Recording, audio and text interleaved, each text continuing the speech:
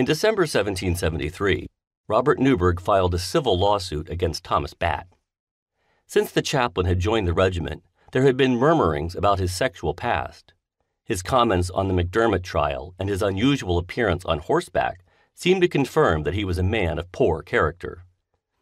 After ministering to the Royal Irish for 3 months, it was apparent to Newburgh that he was no longer welcome in the regiment. At this point, no one filed formal charges against Newburgh for sodomy.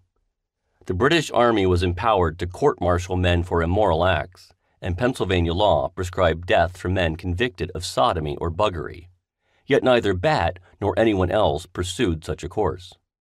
Instead, they hoped that simply embarrassing the chaplain would force him to voluntarily withdraw from the regiment and return to Ireland.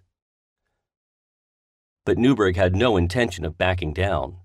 In order to save his career, he had to defend his reputation. He could not admit to any sexual acts, but had to assert that he had not engaged in buggery. Yet it was not enough to simply deny that he had had sex with another man. He had to force Batt to retract his accusation in order to clear his character.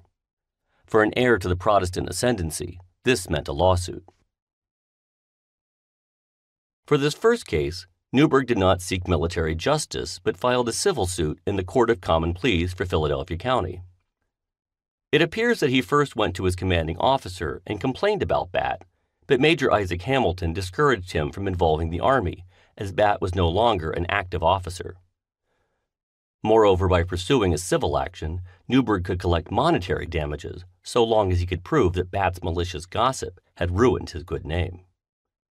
In effect, Newburgh sued to prove that he had not had sex with a man. It was common in early modern England and colonial America for individuals to seek justice against unwarranted gossip and rumors. Women accused of witchcraft sued those who claimed that they were in league with the devil, and in so doing, used the law to force their accusers to recant. Such women knew that not seeking legal recourse to correct a spurious charge was a tacit admission of guilt.